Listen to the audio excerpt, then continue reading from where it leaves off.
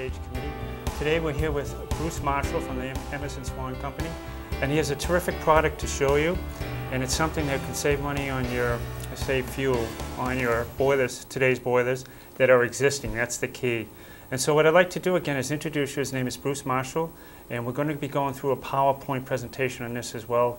So again, it's great to have you, Bruce, and thank you so much for being here. Thank you for inviting me. Oh, thanks. And what we do at this time is if we could just go forward with the PowerPoint presentation, so just bear with us for a minute.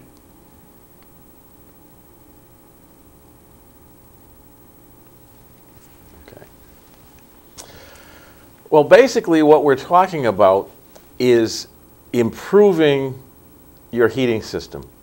And we titled this, the title there is part of a presentation that I do that's all about upgrading a heating system. So we're talking about high-tech equipment in low-tech homes. So what we've been inundated with the last few years is all this advertising about rebates and incentives, utility rebates. We had government rebates for a while and federal tax credits, and we've been inundated with all of this stuff. But it really was aimed at new equipment, putting a brand new piece of equipment in your house. Well, not everybody can afford a new high-efficiency boiler because you're looking at a pretty high price tag.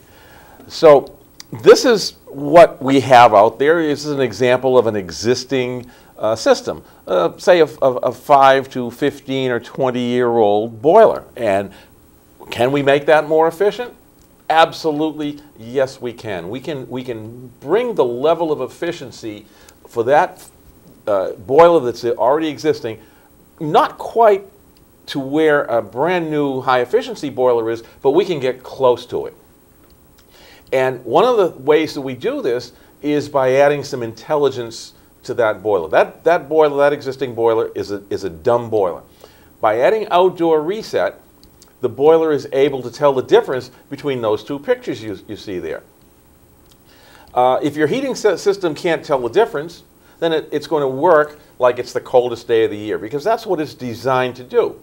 It'll run like it's the middle of January, even if it's the beginning of November.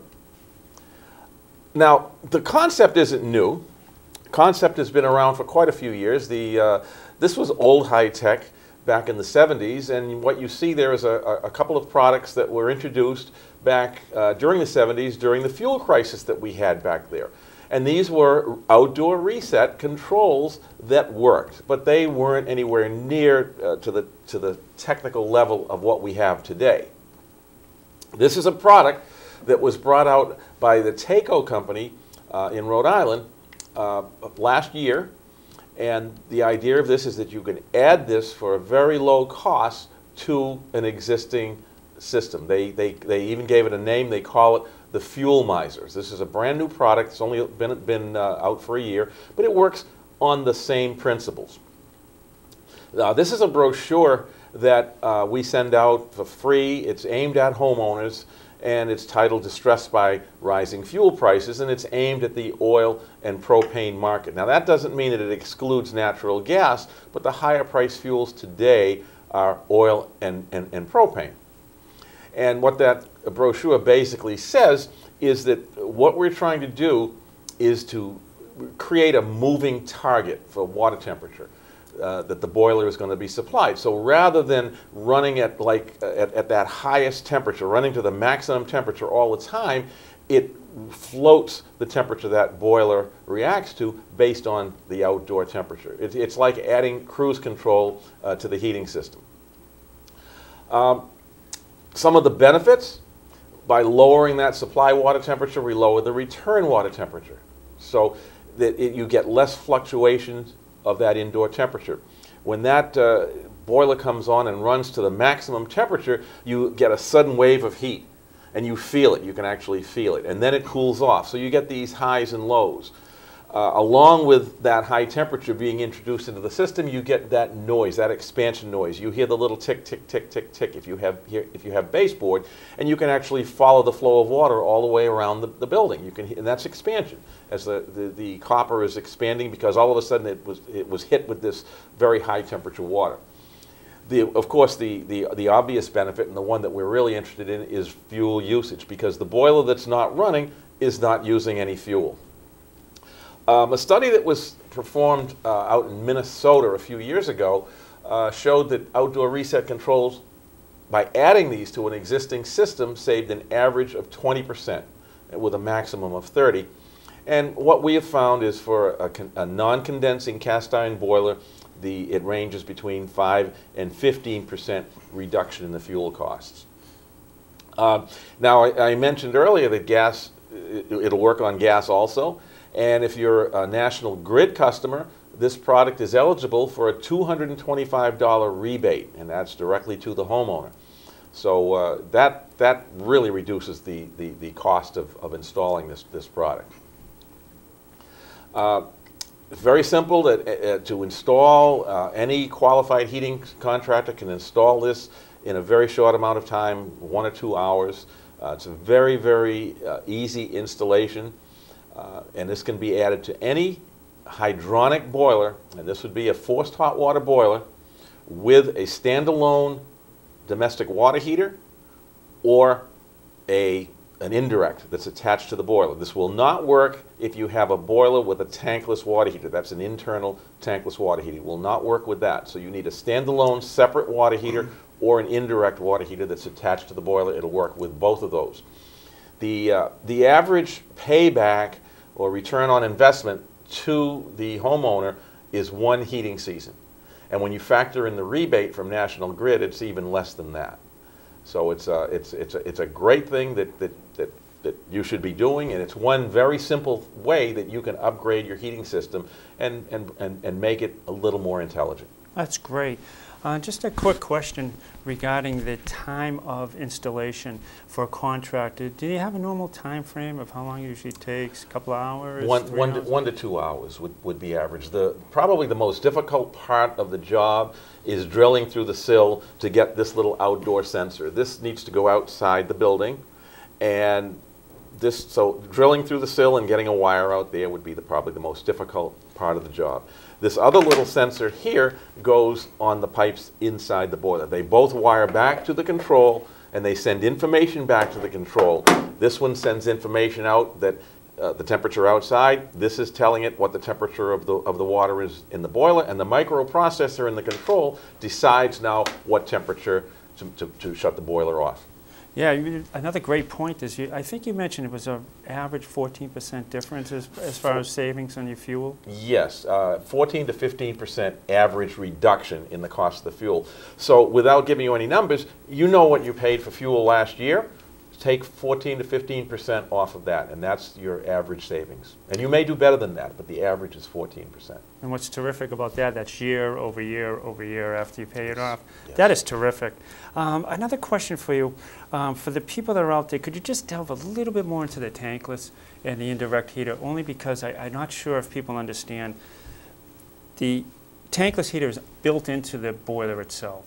Yes. And I just want to clarify that a bit, because people may not understand that. So if there's something you can just elaborate a bit. All right, a tankless coil is it's almost an instantaneous water heater. It's a bundle of coils that sits inside the boiler. Now, in order to make that work, the boiler must maintain temperature 24 hours a day, 7 days a week. It has to maintain a fairly high temperature, 160 to 180 degrees, just so you can turn on the tap and get hot water out of it. Wow. It's a very, very inefficient way to manufacture hot water, but it's also very inexpensive, and there's lots of them out there. This will not work with that, because if we lower that water temperature, and this will lower it down to as low as 140 degrees, you won't get any hot water out of your faucet, so it won't work with that. An indirect differs from that, where it's a tank that's operating as a zone and has a bundle of coils in it, and it's taking boiler water and heating it. So the indirect water heater is another appliance that's attached to the boiler. Well, because that indirect water heater loses very little temperature, in fact, it loses less than a half a degree an hour, you're storing water at that high temperature, and now you're not running the boiler. So you only run the boiler when you're actually calling for water. Okay. So this product will work with that very nicely because you're able to lower that boiler temperature, not affecting your domestic hot water. And obviously, if you have a standalone water heater that's totally separate, then it's not attached to the boiler at all, then you have no problem. Oh, great. And again, once again, I think the rebate you mentioned on that was $225. Is that what it was, $225? $225 rebate from National Grid. So if you're a National Grid customer and you add this to your heating system, it's a very simple process to apply for that rebate, and that's direct to the homeowner. The gas network, National Grid is part of the gas network's system. Okay, that's great. That's awesome. Now, I just have one more quick question.